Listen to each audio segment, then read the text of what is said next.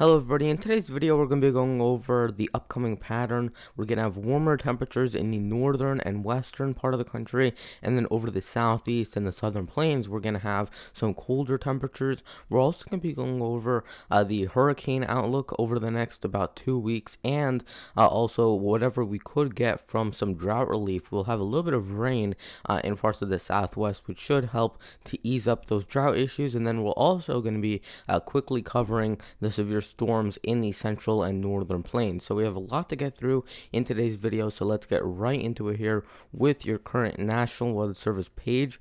As you can see, we have excessive heat warnings in effect for much of the Pacific Northwest. We have red flag warnings in the pink color, which covers the western U.S. as a whole. We have some heat advisories in that orange color for parts of Nebraska, Texas, and New Mexico. But other than that, we don't have many other watches or warnings currently in place.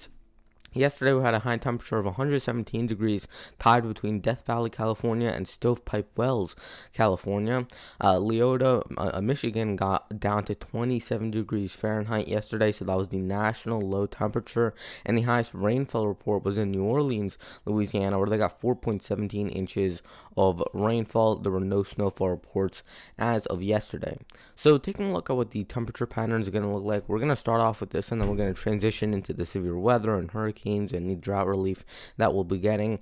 You can see that we're starting off with a fairly warm pattern, especially in the northwest and also into the central plains, with some chillier temperatures along the east coast and also into the southwest. So as we go through into Friday, you're going to start to see that colder air starts to move a little bit further to the east. So by the later part of this week, it will still kind of be all over the place, where we'll have kind of patches of cold air and patches of warm air here and there, nothing too defined. As we get into next week, that's when we're going to start to get more defined patterns, where we're going to have defined ridges and defined troughs throughout the atmosphere. So you're going to start to see that this area of cold air, which is currently by this point in the Rockies, is going to continue to head to the east, and it will eventually overtake the eastern United States and become the main area of colder weather in that area. And then we're going to start to see a little bit more of a ridge build in over the northwest part of the country, and even into parts of western Canada as well. So that area of high pressure and warmer air will continue to build a little bit more. If we go to Saturday, you can see that we have still those warmer than normal temperatures out through the western United States, with below normal temperatures into the central plains and the southeast. But again, it is still kind of all over the place here with the temperature pattern.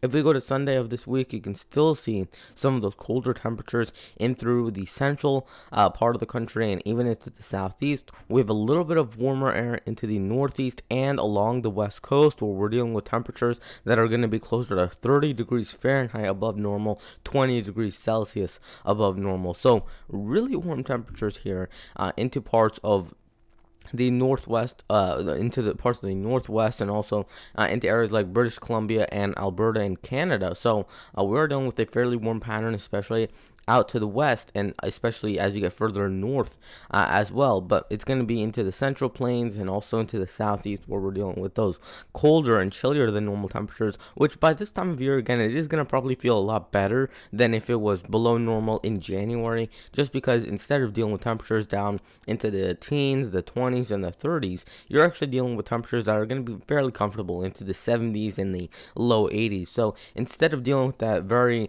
uncomfortable summer heat, you're actually going to get more of those nice April or early May type of temperatures, instead of the July or August heat that we would typically be dealing with this time of year. So it will actually be a little bit more pleasant than any other time of year if you were to get below normal temperatures. If we look at for Monday, so starting off the work week next week, you can see that we still have above normal temperatures into the northeast, and also throughout the west we have some of those below normal temperatures in through the central plains and the southeast still. And now you're going to start to see more of a defined pattern, where you're going to see a little bit of ridging build over the top of this area of low pressure and colder air.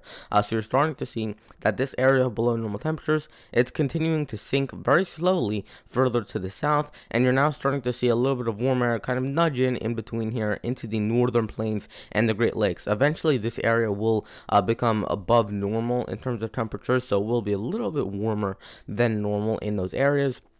Here would be by Wednesday, and you can see still below normal over much of the southeast and the southern and central plains, warmer than normal in the northwest and the northeast.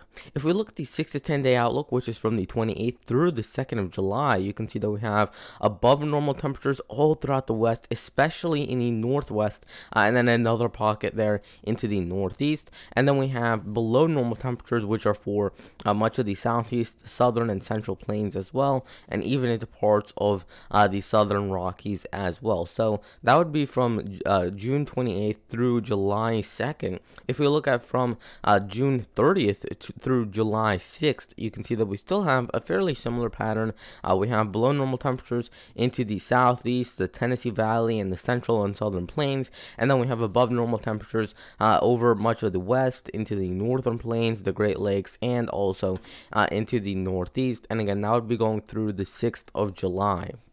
Here would be the 3 to 4 week outlook, which goes from June 3rd or July 3rd until July 16th. And you can see that we're still dealing with above normal temperatures expected, especially in through the Intermountain West and also into the Northeast. So these are the two areas that I'm expecting the most above normal temperatures. We could be dealing with still below normal temperatures along the Gulf Coast and Southeast, however. So that really didn't change there. We're still expecting a little bit of below normal temperatures in through the south, and then you go further to the north and it gets a little bit warmer.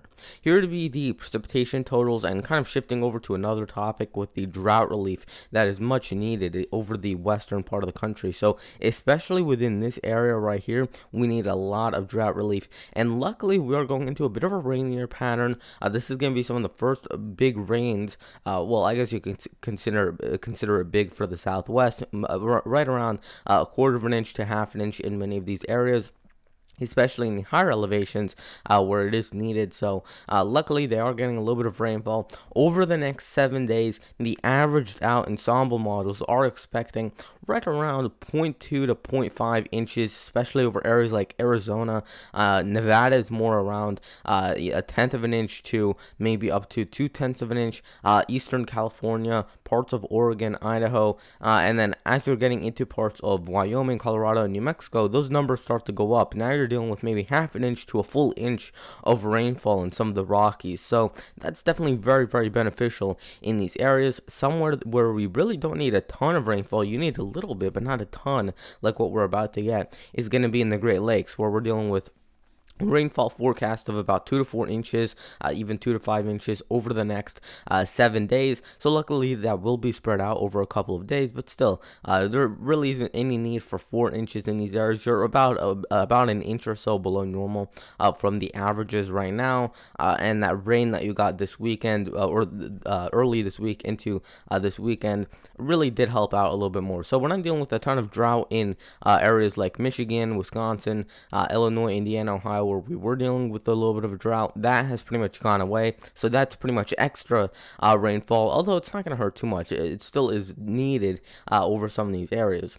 If we look at the 6 to 10 day outlook for precipitation or rainfall, you can see this is going from the 28th through the 2nd of July. We're expecting above normal rainfall in through the southwest, and then also for the entire part of the eastern half of the country, we're dealing with a well below normal precipitation in the northern plains, especially. These are the areas where we need a ton of rainfall. Probably a good 2 to 4 inch rainstorm will definitely help in those areas, because they're experiencing drought on par with areas like Nevada, Idaho, Wyoming, Utah. So these areas are dealing with fairly significant drought, especially in the northern plains, because this time of year usually they would get all the rainfall or most of the rainfall in the spring, and now we're heading into the summer, and these are rather dry months for the northern plains, and that really does not help them, because they needed that rainfall during the winter, or not the rainfall but the snowpack through the winter to melt off in the springtime, and they just didn't get a ton of snowfall this winter, so that really didn't play out, and unfortunately we're dealing with a little bit of a drought throughout the northern plains. So hopefully we can get some rainfall up into that part of the country.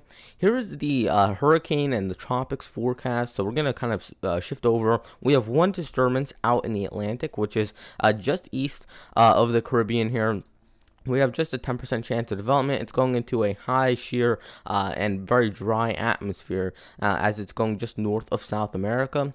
And you can see it's only at a 10% chance over the next 5 days of developing. There's no other storminess expected over the rest of the Atlantic. Taking a look at the satellite imagery, as of right now, that red circle is where it's located. You can see that we do have a kind of a brownish shade right over, and that's signifying some Saharan dust. You can also see a little bit of Saharan dust just west of Africa. So that area of kind of brownish color, which is right over the center of that storm, is dry air that's helping to tear apart the system. If the system can still hold together and it can still hold up some amount of rotation, if it does go south of most of the Caribbean islands and moves into this area, that's a very favorable atmosphere and a very favorable environment. So if it can get through that area, and if it can move into that area, then we could definitely see some development, although it does look like it'll probably break apart before that happens. Of course, we're going to continue to cover this, and I'll continue to monitor this to see if anything does change in the forecast. If we look at over the next 2 weeks in terms of any development that is expected, you can see that over the Atlantic from the 23rd through the 29th, we're not expecting a whole lot. We're dealing with a couple of pockets of above average rainfall, but we're not dealing with any tropical cyclone formation that's expected over the next week or so, and then over the next 1 to 2 weeks, you can see that still pretty much the same thing over the Atlantic. Not to say that we won't be dealing with any storms, but as of right now, we don't have any signs that would point towards any real development, and that's of course 1 to 2 weeks out. So we could still see a few more storms pop up in the short range, and I'll definitely post videos if that does end up happening. Taking a look at the severe weather, which is going to be taking place over the Central Plains, you can see that in parts of Nebraska, Iowa, Minnesota, Wisconsin, into a little bit of Kansas, Missouri, and Illinois as well. We have a slight risk of severe weather out, and this would be for Thursday, so this would be for tomorrow. You're dealing with a fairly decent threat of especially wind and hail in many of these areas. Here is the tornado risk, and you can see that it's mainly just 2% or lower in many of these areas. So we're not dealing with a huge threat of tornadoes. Not to say that we couldn't see 1 or 2 here from this severe weather event. If we look at the hail outlook, you can see it's a little bit more beefed up. So we have a 15% risk, which covers the Central Plains, and then around that we have that 5% risk. We also have a little 5% risk of hail in the Dakotas and Montana. So luckily they will get a little bit of rainfall out of those storms, but it will be more localized, nothing on the widespread scale that would be needed to really resolve all those drought issues in that area.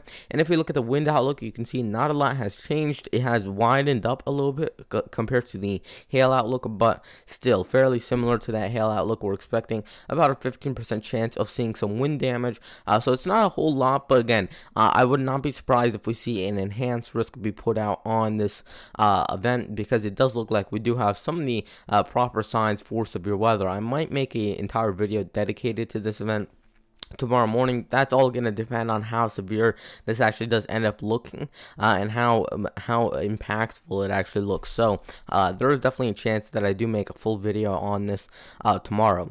That is going to wrap it up for today's video. Please consider liking the video, subscribing, and turning on notifications, and I'll see you guys in the next video. Goodbye.